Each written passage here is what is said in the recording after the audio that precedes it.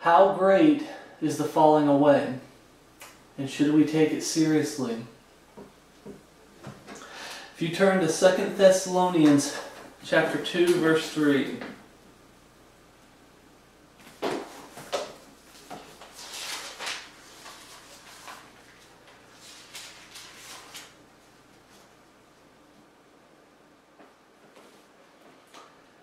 Let no man deceive you by any means, for that day shall not come except there come a falling away first, and that man of sin be revealed, the son of perdition. Now, a lot of things have been coming up lately, and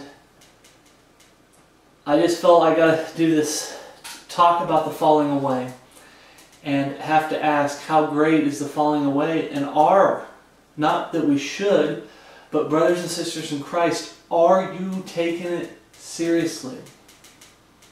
Right now, Bible-believing Christians are dropping like flies. Not that they're losing their salvation, but they're dropping like flies when it comes to standing, not fainting, not faltering, standing for the absolute truth. So the first one we're going to talk about in the great falling away, I'll link it in the comment, our subscription part. Brother Brian at King James Video Ministries did a great video called The Great Falling Away. It was done 3 years ago.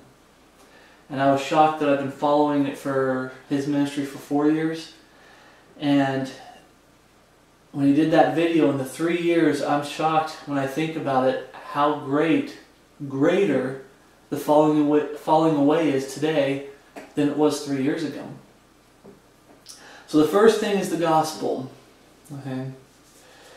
True biblical salvation.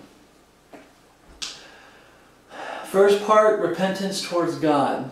Okay. 2 Corinthians 7:10, for godly sorrow worketh repentance to salvation, not to be repented of, but the sorrows of the world worketh death.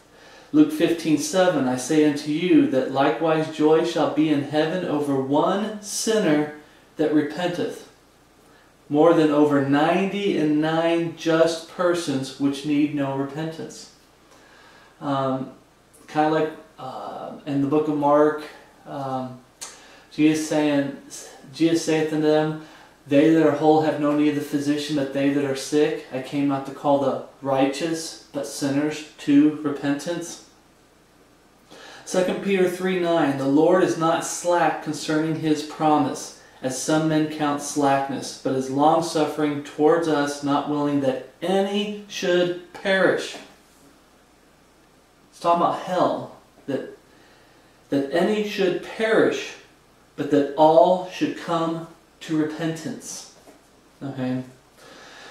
Repentance leads to salvation. Repentance does not save you, but it leads to salvation. One of my biggest on my testimony video, I do it like a road map. Okay. Someplace downtown is giving away a free car. It's free. It's yours. It's free. Okay. You just got to come down there, and we can give it to you. Here's the directions, okay? And you've got people saying, well, I don't want to go left, so I'm just going to keep going straight. And then instead of going left a second time, I'm going to go right. And the next thing you know, you're lost.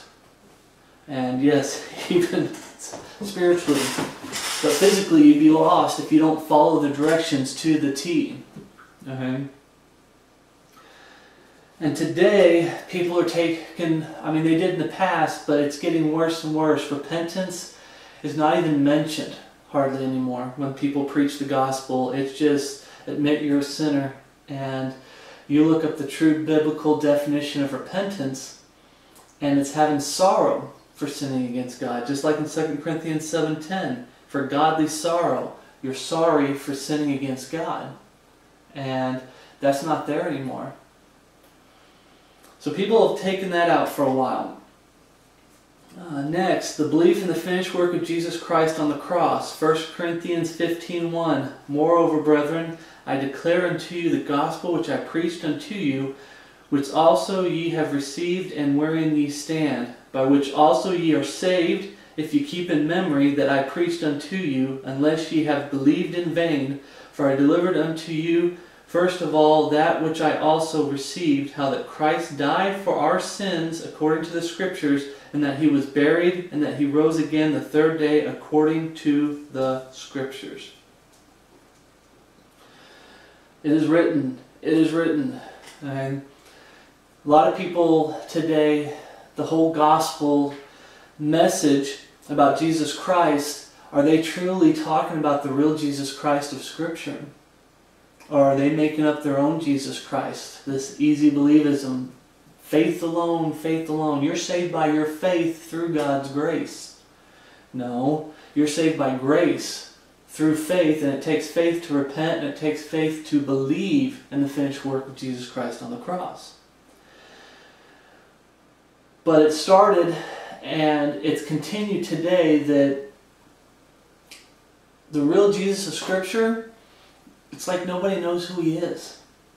I go hand out gospel tracts, and I lay gospel tracts everywhere. People see my shirt, and sometimes they see me carrying the King James Bible, and when I go to talk to them about the real Jesus of Scripture, it's foreign to them. That's not the Jesus they know. That's not the, because a lot of them, I've come across so many people saying, I'm a Christian. So you start talking to them about the Jesus in the Bible, and they don't know who he is. That's not the Jesus. That's not the real Jesus. Yet you show them Scripture after Scripture. This is the real Jesus Christ. God fully and completely, Jesus Christ. Nobody wants anything to do with him. And I believe Satan came in, and over time, one of the great deceptions that's leading to them worshiping him as Jesus Christ is he crept in and started perverting the real, not like physically or actually perverting him. I'm talking about the Bible perverting people's point of view of who the real Jesus Christ is. Oh, and he changes Jesus Christ a little bit in people's point of view, and then a little bit more, and then a little bit, to the point where today the Jesus Christ that's preached in all these Bible buildings online, it's not the real Jesus Christ, it's the Antichrist. And that's who people are going to be worshiping. And there's so many people that I believe are saved that are falling away and going back over to the easy believism camp. And we'll get to that once we finish this. So you got repentance, which is biblical, that leads to salvation. Your belief in the finished work of Jesus on the cross does not save you. So when you hear someone say faith alone, you're saved by your faith, they are servants of Satan, or they've been deceived and they're passing on that deception. You are not saved by your faith in the finished work of Jesus Christ. You are not saved by your faith and repentance towards God. Okay? And we'll get to it here in a second. The third part, confess both repentance and belief to God in prayer. Romans 10:10, for with the heart man believeth unto righteousness, and with the mouth confession is made unto salvation. So confession comes before salvation. It takes faith to confess to a God you can't see. But does that faith save you? No, it does not. Okay. Last part, ask God to save you. Romans 10:13, for whosoever shall call upon the name of the Lord shall be saved. Okay? God's the one that saves people. And when you say I'm saved by faith alone, you're turning faith into works.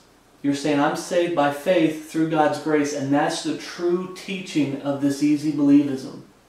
They're saying they're saved by their faith through God's grace. They're flipping it around. And by doing that, it's no longer a gift.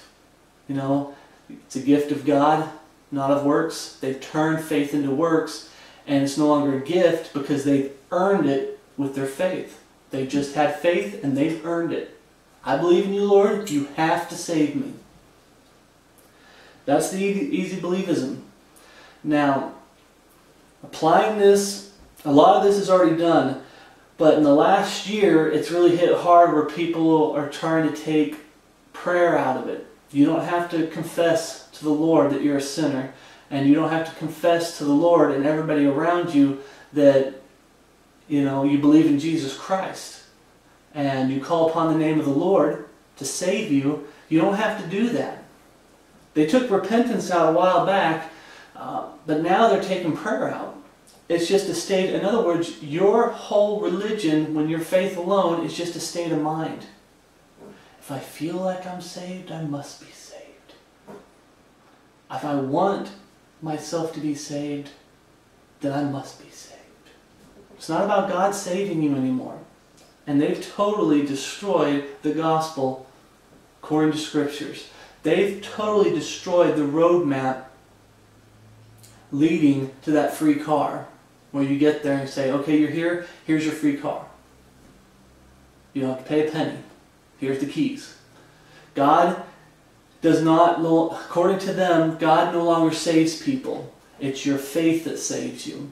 You've got people that are into being saved. You've got those cults out there where they make you do works, and they keep you under submission and bondage because that's how they control you. And you've got people that once stood for the true gospel of Jesus Christ, the true gospel that's found in here, the true roadmap to God saving you.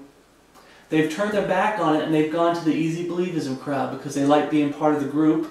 They've fallen into temptation. If you've seen some of my videos for encouragement to the body of Christ where I have fallen into temptation and sin and I've had conviction and I feel like junk. And you've got people out there that, I've also done the video about conscience, your conscience. Their conscience gets weak.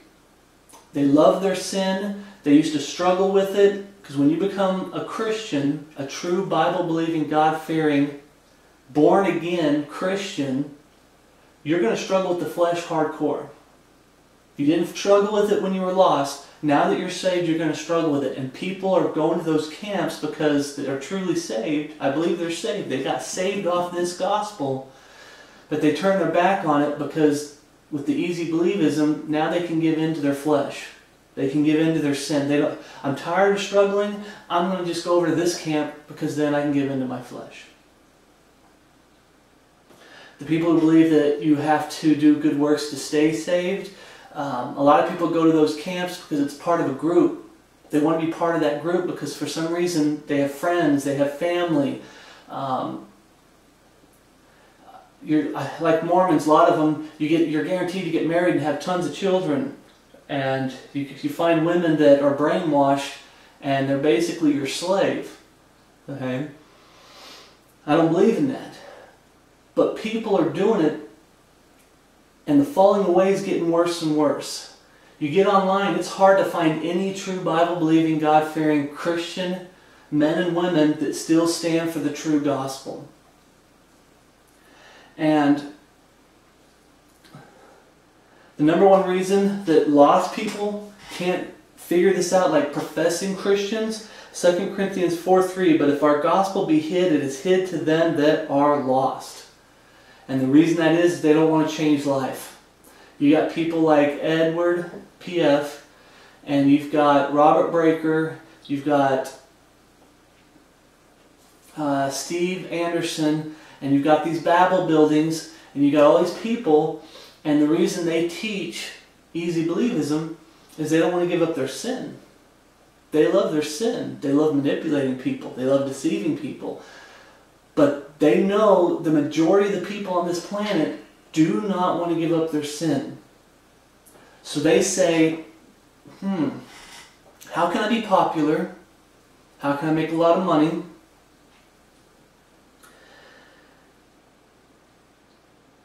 I guess the only way to do it is give the people what they want. Let's give the people what they want. They want to keep their sin and be saved. We're going to give it to them. And the biggest thing that I look back now and it totally confuses me. 3 years ago to 2 years, like 2 to 3 years ago, you had people on King James Video Ministries like Deborah Gill and some other people that were like, we like Robert Breaker and we like Brother Brian, and they're the only two honest to goodness, Bible-believing teachers and everything. And you had Deborah Gill on King James Video Ministries saying, I believe in this gospel right here. This is the true gospel. And those who believe in easy believism, it's only believe, they're heretics, they're false, they're lost and on their way to hell. I remember her saying things to that. I'm paraphrasing, but she stood for that. And then I looked at, like, this whole thing came out with the Godhead and people saying, hey, Robert Breaker isn't saved. I always heard about Robert Breaker. I have a hard time following two ministries because a lot of people will just watch a video and go, they don't rewatch it, go through scripture after scripture after scripture, make sure it's true, and then down the road go over it every once in a while to keep it fresh in your heart. They don't do that. They've subscribed to 50 million teachers and they just watch their video once and go, yay, like they're watching a TV show. They don't take it seriously. But I have a hard time following two ministries along with me doing my own Bible studies. So I didn't get over to Robert Breaker's camp. So I didn't say he was lost, I didn't say he was saved, I didn't know. A lot of people just kept saying, hey, and Deborah Gill was one of them, that Robert Breaker's great. He's great, man, he's great. And now looking back, he taught only belief. It's only belief. So Deborah Gill, who stood for this gospel, who said she was saved off of this gospel, when she was at Brian's camp, oh, it's repentance towards God, faith in our Lord Jesus Christ, confessing both in prayer, and calling upon the Lord to save you. And then when she was over at Robert Breaker's camp, oh, that's heresy, you know, it's only believe. It's just, you're supposed to have faith alone. And anybody else who adds to it, it's works-based salvation. They're heretics, they're lost and on their way to hell. What do you call that? Double-tongued.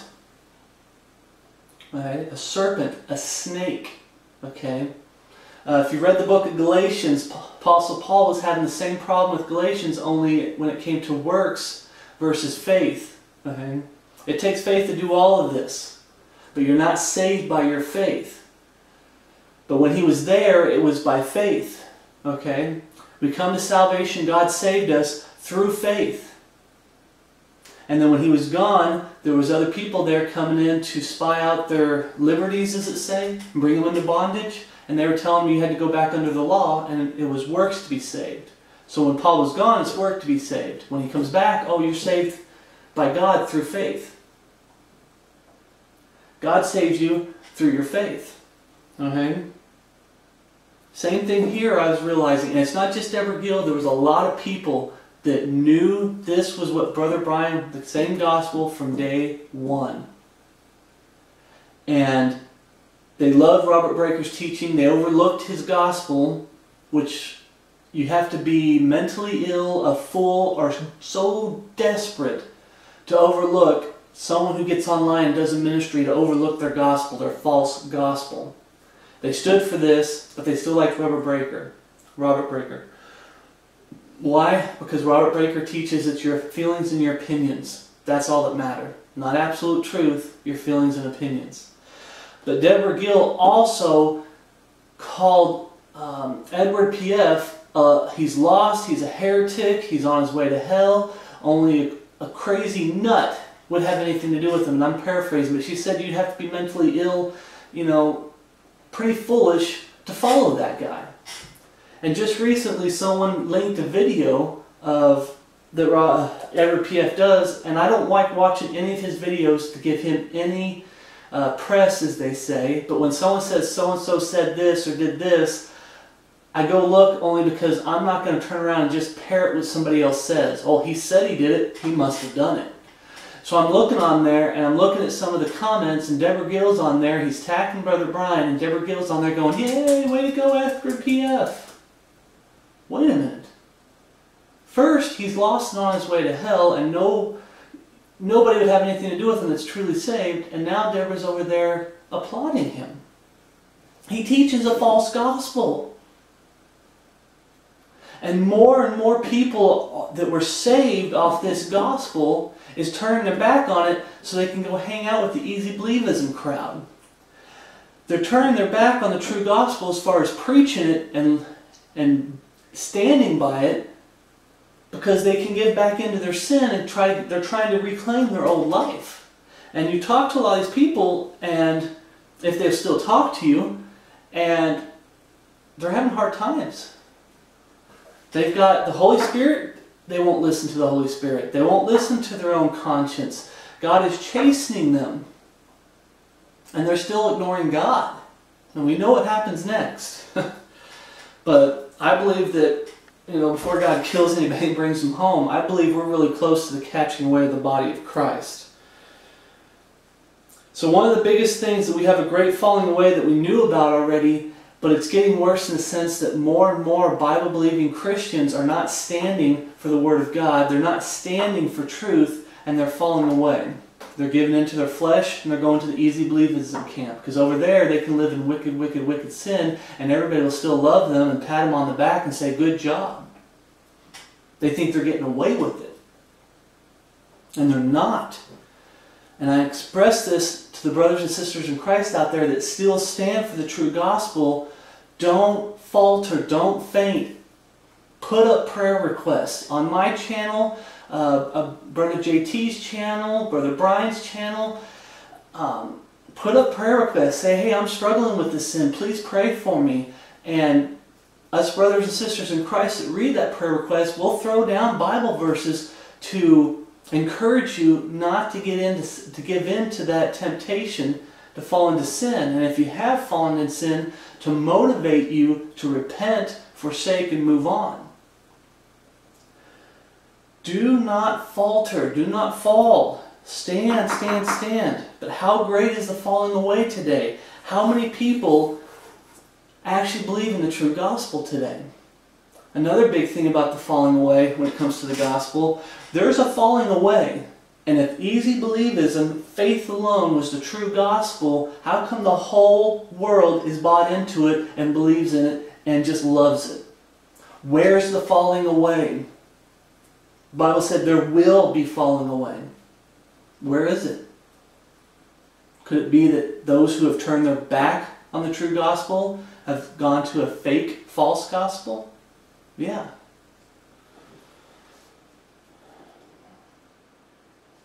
And the reason, I think I already said this, reason the lost, this is directed at saved brothers and sisters in Christ, but the reason the lost reject the true gospel is because they don't want the changed life.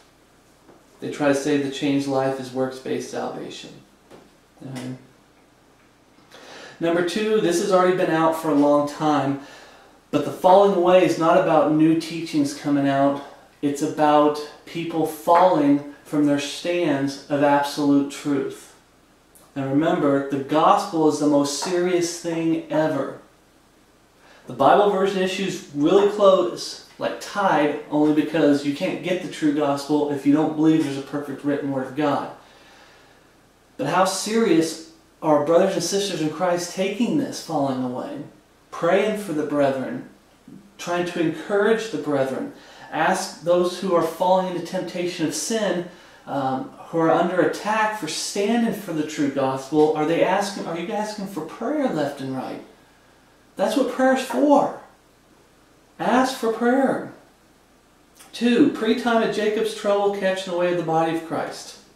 Okay, catching, caught up is in the Bible. Catching and caught, you look at the definition. Okay. But caught up, we're going to be caught up, and we call it the catching away. Now, I could go into all kinds of stuff. There's tons of verses, but my favorite, and I'll link them down below, my favorite videos that I'll push you guys to is, my favorite of all time is the false god of post-trib Christians. Would a righteous God, a righteous judge, a perfect judge, pour out his wrath on the righteous along with the wicked? Throughout the whole Bible, God never, ever does that. Yet all of a sudden these people who turn their back on the pre-time of Jacob's trouble and go for a post-trib or mid-trib, post-wrath, I can't remember how it goes. There's all kinds of things. There is no time of Jacob's trouble. It happened way back when. And everything to pull people away. But a good video is the false god of post-trib Christians. There's the Pre-Time of Jacob's Trouble videos, and these are on King James Video Ministries. Post-Trib Thieves was a really good one. Does the church need to be purified by the Great Tribulation? Another good one by Brother Brian. And like I said, with the gospel, if you don't believe, if you never ever stood for this gospel, the true gospel of Jesus Christ, you're lost and on your way to hell, and you need to get saved. But a lot of people started out with this. This is how they got saved, which means they are saved, but they've fallen away from it. Pre-time of Jacob's Trouble, bottom line, you believe you're going into that 7-year period, and you've always believed it, you're going to go through it because you're lost and on your way to hell. And you need to get saved. But a lot of people who believed the true gospel, who believed in the pre-time of Jacob's Trouble, and this camp they want to be part of, they believe in a post-trib. But I got a lot of good friends over there, and I really like the teacher's teaching on everything else but this. I know he's wrong in this. And they start going over there and fellowshipping with lost people. They're fellowshipping with a servant of Satan because he's off in a major area, but he's right in every other area. And they pull you over there, and the next thing, what do? They get you to turn your back on the pre-time of Jacob's Trouble. Your conscience, by hanging out with them that teach anything but a pre-time of Jacob's Trouble, your conscience becomes weak. And as it becomes weak, you give in. Well, you know what, maybe we won't be going before the time of Jacob's Trouble. So, it's not about the new teachings, it's about, and I'm sighing because how many people have turned their back on the pre-time of Jacob's Trouble? It's like they're turning their back on the book. They're calling themselves King James Bible believers, and they're slowly turning their back on everything this book stands for. They grab what they want and they throw out the rest. They ignore Scripture, they add to Scripture. And it's like, and I keep saying this over and over, Bible-believing Christians, the true Christians that are left in this world, we're dropping like flies. Pray, pray, pray. Ask for prayer. Okay? Ask for encouragement. Brothers and sisters in Christ, we should be out there encouraging the brethren, left and right, especially in these last days. Another thing, eternal security, the great falling away. Now, see, Ephesians 4:30, and grieve not the Holy Spirit of God, whereby ye are sealed unto the day of redemption. Now, I truly believe that the grieve not the Holy Spirit here, it's talking about people going back to the gospel where people are like, you know what, I love the things I did before I was saved. I love the sinful, wicked things I did, and I miss those. And I can't stand that there's hardly any fellowship out there, and I miss, some people have said, the fellowship when I was a professing Christian. When it's not fellowship, it's the social club. I miss the social club. And what they do is they try to go back to the old man. And grieving the Holy Spirit here is when you try to go back to the old man. And you're not to do that. The old man is dead and buried with Christ. And you've got people trying to go back there that once stood for the true gospel, and now they turn their back on it. They once stood for the pre-time of Jacob's Trouble, now they turn their back on it. 1 John 5:13, these things have I written unto you that believe on the name of the Son of God, that ye may know that ye have eternal life, and that ye may believe on the name of the Son of God. It's because we have a perfect written record that you know you're saved. And you have eternal life. It can't be taken from you. It's given you by God, and no man can take it from you. Not even Satan can take it from you. John 19:30, when Jesus therefore had received the vinegar, he said, it is finished, and bowed his head and gave up the ghost. You're not working for your salvation. It is finished. Ephesians 1:13, in whom ye also trusted after that ye heard the word of truth, the gospel of your salvation, in whom also after that ye believe, ye were sealed with the Holy Spirit of promise. Okay? And I've said this before, the people that's on the easy believism camp, they've turned faith into works and they're deceiving people. You're saved by your faith through God's grace. That's not what Ephesians says. Okay? It says you're saved by God's grace. God's the one who saves you through faith. Faith in repentance, faith in the finished work of Jesus Christ on the cross, faith in confessing to a God you can't see, and faith in calling upon the name of the Lord to save you. They believe they've earned, and they're very subtle and very tricky about it because they're snakes, the leaders that teach this. Easy believism at the Babel buildings, even online. But they're teaching that you've earned salvation by your faith, and at that point, you can do whatever you want. You can live however you want, you can believe whatever you want, as long as I'm talking about other things like the pre-time of Jacob's trouble, eternal security, you can believe whatever you want. All you have to say is, I believe in Jesus Christ, and you're saved. You're saved.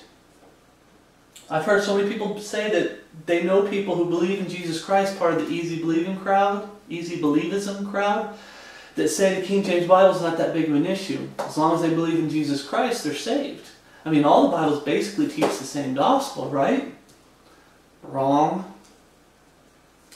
Bottom line, eternal security. If you are not eternally secure, you are lost and on your way to hell. It's that simple.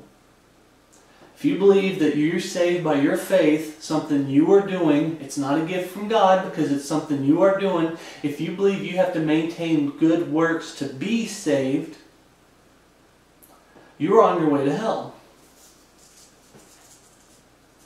How many people have turned their back on eternal security? How many people have gone over to Mormonism? How many people have gone over to Jehovah's Witness? How much of the world is Catholic? I mean, all the new versions are Catholic Bibles. Everybody's going Catholicism. How great is the falling away? And are you taking it seriously? Are you standing for absolute truth? And I hear a lot of brothers and sisters in Christ say, I'm standing for absolute truth.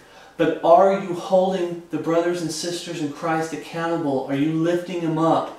I've heard brothers say, I usually don't make comments on videos. You don't have to argue with people on videos. And I'm not saying that you have to comment, but there are times when you should comment. I'm praying for the brothers and sisters in Christ. I'm praying for the body of Christ. I'm praying for the brethren. For the temptation of not falling into sin, to stand. You see a brother say something, oh, I'm praying for you, brother. I'm praying for you, sister in Christ. You're having hard times. The cares of this world are trying to drown you up to get you to turn your back on this. We're praying for you. You need help. I mean, if it's in my power to help, we'll help. The brothers and sisters in Christ helping one another. Just a lot of people, they like to keep silent. We desperately need prayer today for the brothers and sisters in Christ. How great is the falling away? Are you taking it seriously?